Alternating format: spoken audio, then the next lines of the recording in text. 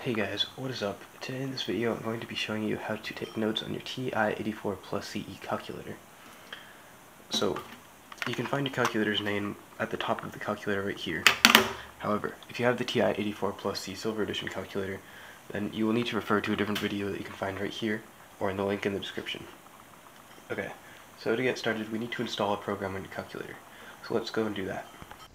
So to install the program on our calculator, we first need to take our calculator charging cable, plug one side into the calculator and the other side into our computer. There will be a link in the description for this file right here, called CE Text Editor. Download that and then open it up. You will see these three files here, so just highlight them, and then drag them onto your desktop. And then close this. Now we need to use a program called TI Connect CE to transfer this to our calculator. If you don't already have this installed, there will be a link for it in the description below. Let's go ahead and open that program, and we'll bring up this screen. So we're going to click on the Calculator Explorer tab, and then we'll show you the list of all the things on your calculator. Don't worry if it doesn't look exactly like this, it will look different for every calculator. If you don't see anything show up at all, make sure your calculator is turned on.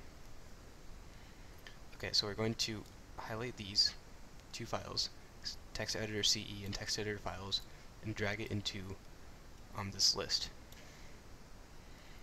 Then we're just going to click on All Connected Calculators and click Send.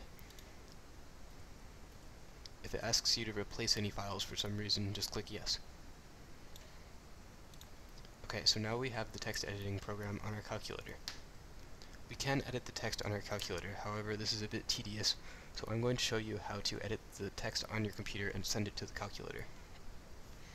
So to do this we need to right click on our desktop, click New, and then Text Document.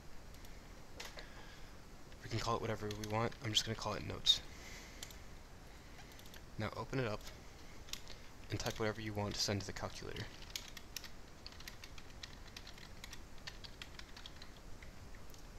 Okay, now we're going to go to File, Save, or Control S, and then just close this window. This is where we use this convert text.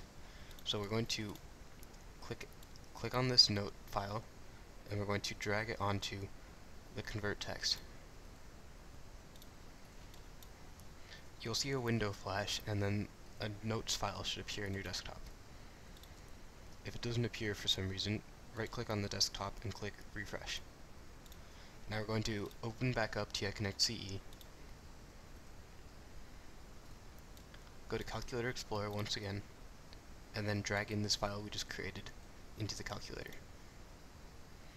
And then again, make sure you're on all connected calculators, and check this little box right here and hit Send.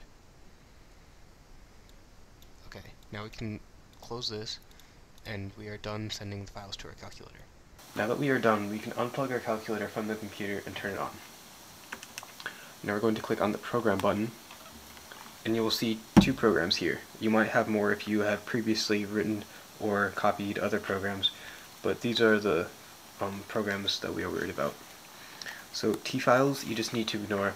It's something that lets the program run.